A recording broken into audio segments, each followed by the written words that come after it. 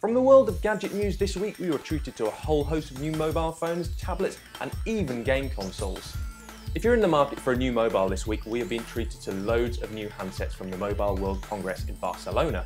Nokia were there in full force, showing their brand new Lumia 720, which slots into the company's product line just below the 820 and removes the LTE connectivity seen in that particular model.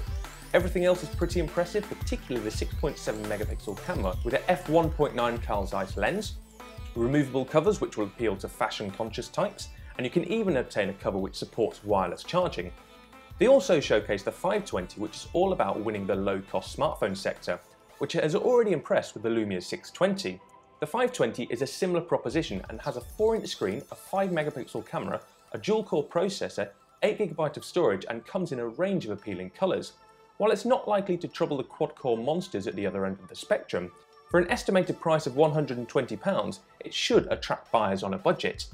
LG showcased the Optimus G Pro, which has a gigantic 5.5-inch 1080p screen, which might cause a bit of hand strain but will be amazing for on-the-go movie viewing and gaming.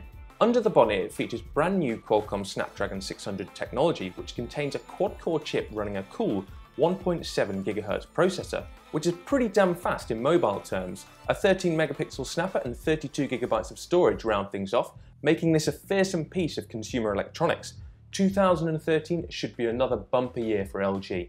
The ZTE Open was there, which is the first mobile phone to come with Mozilla's Firefox Mobile OS installed, making it a noteworthy challenger, aimed at developing markets, which mean it could end up as a budget option.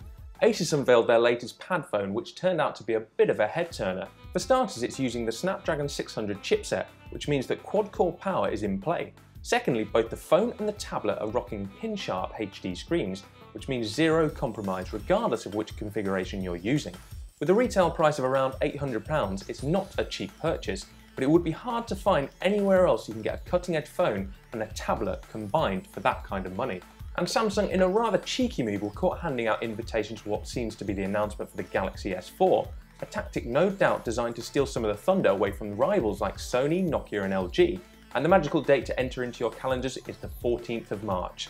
And they also showcased the Galaxy Note 8, which is looking to gun for the Nexus 7 and iPad minis market, and slots neatly in between the phablet Note 2 and the full-scale Note 10.1 in the company's tech portfolio.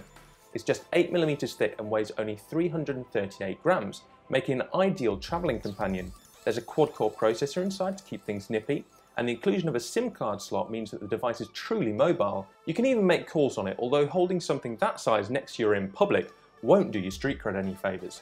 And finally, it wasn't all just about mobiles this week, as Nintendo revealed that the Wii Mini will be hitting UK store shelves on the 22nd of March.